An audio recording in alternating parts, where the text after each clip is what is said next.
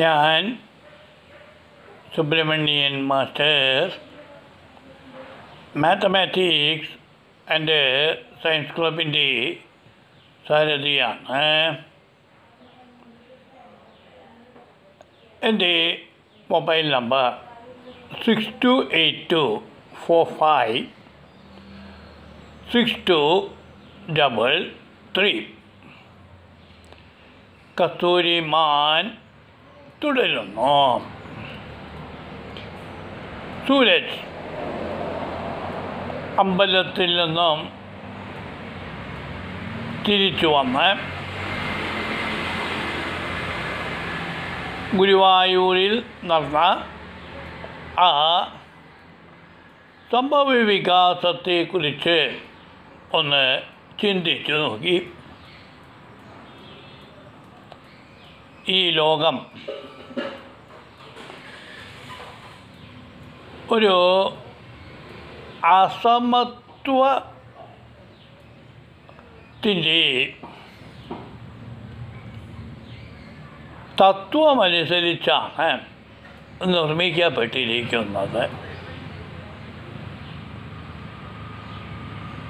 പണക്കാരനും പാവപ്പെട്ടവനും എന്ന വ്യത്യാസം എല്ലാ മേഖലയിലും ഉണ്ട് എന്ന് സൂരജിന് മനസ്സിലായി. ഈ അസമത്വം നിറഞ്ഞ ഒരു ലോകത്ത്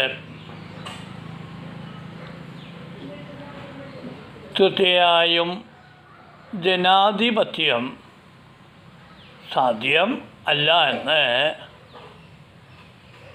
സൂരജിന് മനസ്സിലായി. പണമുള്ളവൻ എന്നും പാവപ്പെട്ടവനെ ചൂഷണത്തിന് വിധേയമാക്കും എന്ന് ഇതിൽ നിന്നും സൂരജിന് മനസ്സിലായി. എല്ലാവരും ദൈവ സൃഷ്ടികൾ ആണെങ്കിലും ഇവിടെ അസമത്വം സൃഷ്ടിക്കപ്പെട്ടത് ദൈവമല്ല, അത് മനുഷ്യർ തന്നെയാണെന്ന് സൂരജിന് മനസ്സിലായി.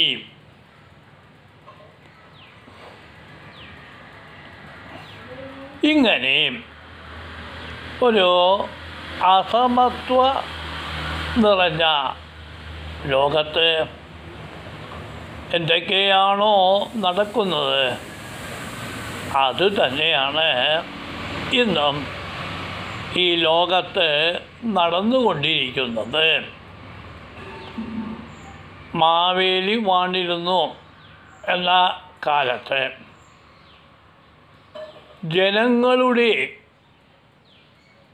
സഹകരണത്തോടു കൂടിയാണ് മാവേലിക്ക് സമസ്ത സുന്ദരമായ ഒരു ലോകം കെട്ടിപ്പടുക്കുവാൻ കഴിഞ്ഞത് എന്നാണ് പറയപ്പെടുന്നത്. ഇപ്പോൾ ജനങ്ങൾക്കിടയിൽ ഈ വ്യത്യാസം ഇല്ലാതായി കഴിഞ്ഞാൽ മാത്രമേ ഇവിടെ സമസ്ത സുന്ദരമായ ഒരു ലോകം കെട്ടിപ്പടുക്കുന്നതിന് സാധിക്കുകയുള്ളൂ. ആയതിനാൽ ഇക്കഴിഞ്ഞ് പോയ എല്ലാ പ്രകൃതി ദുരന്തങ്ങളും ഇനിയും ആവർത്തിക്കും എന്നുള്ളതിന് യാതൊരു സംശയവും ഇല്ല എന്ന് സൂരജ് ഓർത്തുപോയി. അങ്ങനെ തൻ്റെ ചിന്തയിൽ നിന്നും മാറി ഒരു ആശ്വാസത്തിന് വേണ്ടി സൂരജ് ടെലിവിഷൻ ഓൺ ആക്കി അതിൽ ന്യൂസ് ചാനലിലേക്ക് പ്രവേശിച്ചു.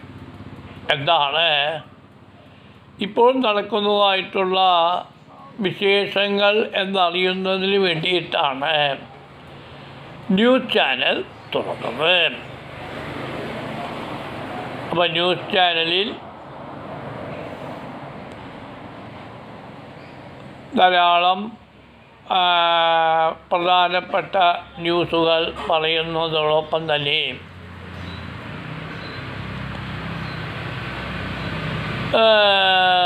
മന്ത്രിമാരുടെ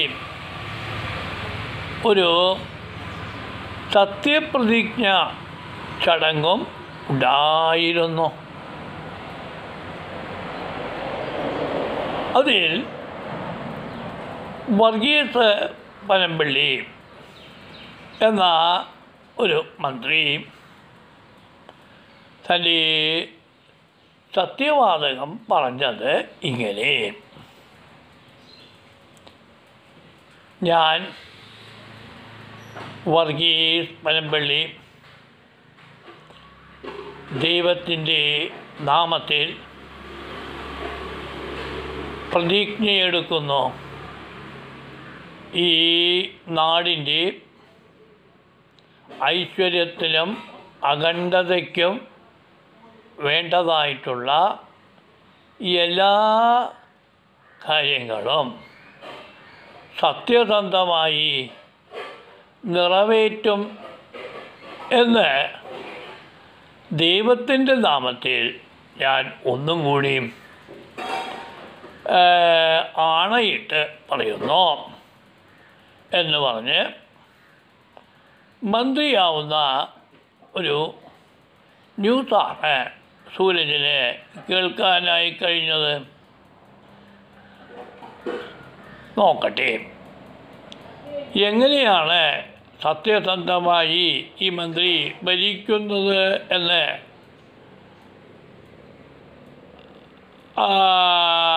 മനസ്സിലാക്കുന്നതിനായി സൂരജ് ഈ മന്ത്രിയുടെ പ്രവർത്തനങ്ങളെക്കുറിച്ചൊക്കെ പേപ്പറിൽ വരുന്നതായിട്ടുള്ള ന്യൂസുകളൊക്കെ വായിച്ച് മനസ്സിലാക്കി മുന്നോട്ട് പോയിക്കൊണ്ടിരുന്നു.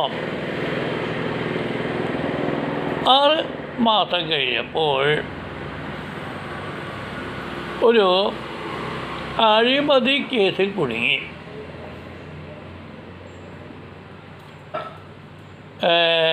വർഗീസ് പനമ്പള്ളിക്ക് തൻ്റെ സ്ഥാനം രാജി വയ്ക്കേണ്ടതായിട്ട് വന്നു. അപ്പോൾ സൂരജ് ഓർക്കുകയായിരുന്നു, ആ സത്യപ്രതിജ്ഞ ചടങ്ങ് നേരത്ത് ഈ വർഗീസ് പനമ്പള്ളി സത്യസന്ധമായിട്ടാണോ ദൈവത്തിൻ്റെ നാമത്തിൽ പ്രതിജ്ഞയെടുത്തത്, അതോ ജനങ്ങളെ ബോധ്യപ്പെടുത്താനാണോ എന്ന് ഒരു ചെറിയ സംശയം തോന്നാതിരുന്നില്ല. ഈ സത്യപ്രതിജ്ഞ ചടങ്ങ് സമയത്ത് ആ മന്ത്രി മനസ്സിൽ ചിരിക്കുന്നുണ്ടായിരിക്കും. ഒരു മന്ത്രിക്കും ഈ ഒരു കാലഘട്ടത്തിൽ സത്യസന്ധമായി പ്രവർത്തിച്ച് മുന്നേറുവാനുള്ള സാധ്യത ഇല്ല. ഉണ്ടെങ്കിൽ തന്നെ അത് വളരെ വിരളമാണ് താനും. ഇങ്ങനെയുള്ള ഈ ഒരു സാഹചര്യത്തിൽ ദൈവത്തെ ഓർത്തുള്ളതായിട്ടുള്ള ഈ സത്യപ്രതിജ്ഞ ചടങ്ങ്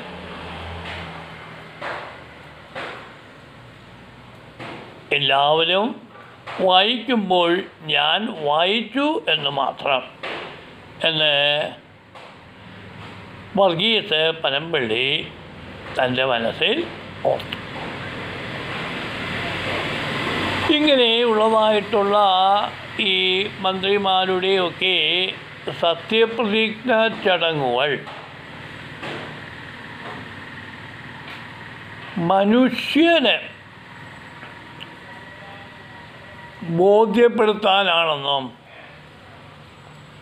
എന്നാൽ ദൈവം ഇതെല്ലാം ശ്രദ്ധിക്കുന്നുണ്ടെന്ന് പോലും അവർ ആ സമയത്ത് ഓർക്കാറില്ല. അങ്ങനെ ഇവർ ദൈവത്തെ തൻ്റെ നുണപ്രചരണത്തിലൂടെ പറ്റിക്കുകയായിരുന്നു എന്ന് നമുക്ക് തോന്നാവുന്ന തരത്തിലാണ് ഇത്തരം സത്യപ്രതിജ്ഞകളൊക്കെ. ആയതിനാൽ ഓരോ മന്ത്രിമാർക്കും ഇത്തരം പ്രവർത്തനങ്ങളിൽ നിന്നും വിട്ടുനിന്നുകൊണ്ട് നമുക്ക് ചെയ്യാവുന്നത് ചെയ്യുക എന്നുള്ളതായിട്ടുള്ള ഒരു രീതിയിലേക്ക് പോവുകയായിരുന്നെങ്കിൽ ഇത്രയും നുണകളൊക്കെ ഞങ്ങളെപ്പോലെയുള്ള ആൾക്കാർക്ക് കേൾക്കേണ്ടി വരികയില്ല എന്ന ഒരു സത്യം സൂരജ് ഇതിലൂടെ മനസ്സിലാക്കി തുടരും.